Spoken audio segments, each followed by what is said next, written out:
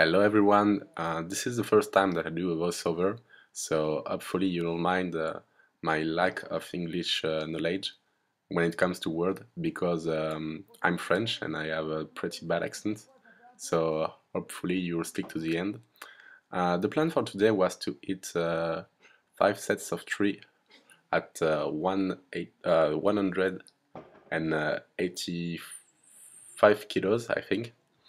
Last session was just 180, and last session was 5 sets of 4, and it was a really good session.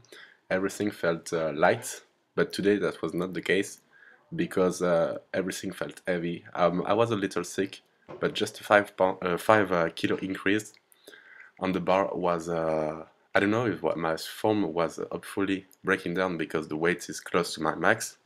By the way, my max is something like one 195 or 190, I think, putting sumo. Conventional, that's more 205 or 210, I don't remember.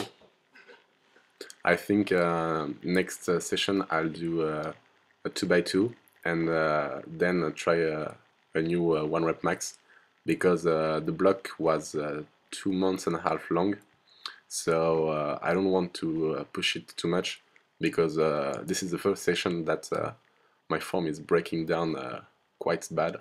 Some of these reps look okay, but some are not meeting the standard that I put on myself when it comes to no backgrounding, or at least no lower backgrounding. I do feel better when I do sumo than conventional because I don't know how to pull conventional very well, so my back will hurt like crazy even with the belt and breathing technique and good breathing. This rep is just horrible. Then the plan was to hit block pulls into static holds for at least 3 to 5 seconds and as long as possible on the last pull.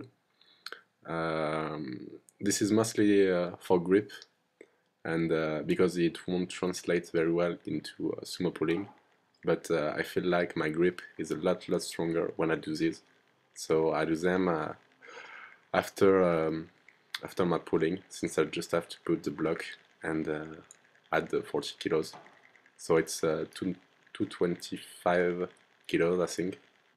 After that I did some rowing and called it a day because I was so tired. And that's it. I hope you liked the video, and please give it a like and subscribe for more.